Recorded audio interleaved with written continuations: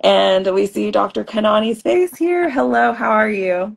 I'm doing good. So excited to speak to you today. Yeah, I'm so excited to speak with you too. And I'm a big fan of yours, so now I feel oh, like we are. I'm so happy to talk to you for the next 10, 15 minutes. Thanks for finding the time. of course, of course. Thank you for finding the time. I know you're busy, but I know that everybody wants to hear so much about this topic. And so I'm excited to hop into it. So one of the things that I wanted to start with is kind of the like obvious question of how do you know or how often should people with diabetes go see an eye doctor, whether it's prior to their diagnosis or afterward? Yeah. So every time you have diabetes, you should get your eyes checked once a year. And your primary care doctor actually usually initiates a referral to see an optometrist or an ophthalmologist. And if they haven't done that, make sure you ask. I know I need to get my eyes checked once a year. Can you send me a referral for it? And some of the primary care doctors are now having cameras in their office where you take pictures of the eyes and they can actually have artificial intelligence or a reader read your eyes. So sometimes it's even easier that you don't leave that office without your getting your eyes checked. But it's approved by FDA, but it's slowly coming in. So not all doctors have that access. Yeah, that's really cool that technology can help in that way and kind of can help you keep track of the progression too and where you are. That's a really, I think, like awesome thing that we have now. And in terms of this conversation, one of the things that I found really surprising when I was learning about eye health is that eye disease can be manageable. You just have to take the right steps and you have to do work as the patient with diabetes, but you also have your doctor working alongside you. And one of the things that I think is sometimes confusing is what the connection might be between diabetes and diabetic eye disease and diabetic macular edema, and how those two maybe are the same or maybe are very different and what they mean. Yeah, no, I agree with you. I think it can be scary when you say you have diabetic macular edema or diabetic retinopathy because patients usually associate that with blindness. They know somebody who went blind from diabetes.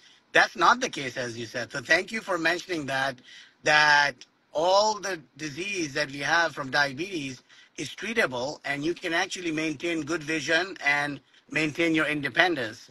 But it can only happen if you go see your doctor. And basically, diabetic macular edema is like leaky vessels. Anywhere in the body, high sugars cause blood vessel damage, whether it's your heart, your kidneys, your feet, and in the eye, same thing happens. So that's the correlation. It's a direct correlation from your sugar control. And now it happens slowly, right? So it's not overnight. So if you've been a diabetic for 10 years and you didn't control your sugars and didn't get your eyes tested, you may go have macular edema and need treatment. So it doesn't happen overnight. So that's why it's important to get your eyes checked once a year. And if you have any signs of diabetic macular edema, we can treat it and you can still keep 20/20 vision if it's not too advanced. So that's the whole goal of this conversation today. Please go see a doctor and don't be scared because once you get treatment, you can trust us to make sure that you keep your vision. Yeah, absolutely. And you mentioned that there are symptoms of eye disease, and so some of those things can appear. What kinds of things should a patient look for if they are looking for a change in their vision? Well, I think, blurry spot, things are not clear. There's a blur in the center. I recommend checking one eye at a time. If you have something going on, check one eye because the other eye usually takes over, even if you have problem in one eye. Anything new.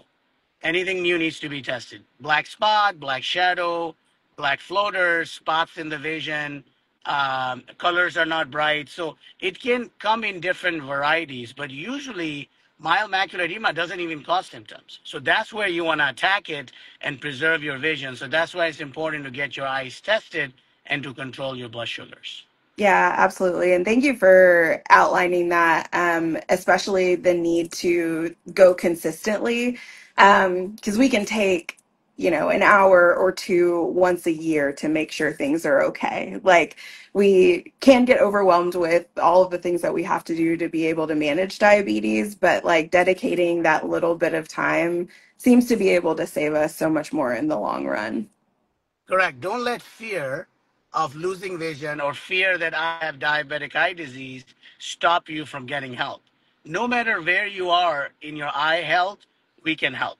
And as I was mentioning earlier, the only time I cannot help is when the damage is too advanced and now I cannot reverse it. So, yes, I mean, imagine you use your eyes all the time.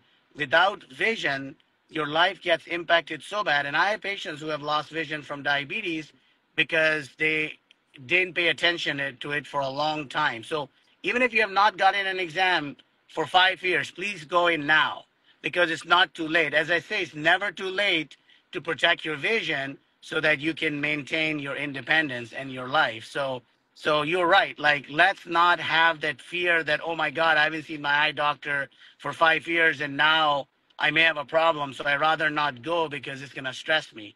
And the treatments we have are very manageable and doable so that we can preserve vision.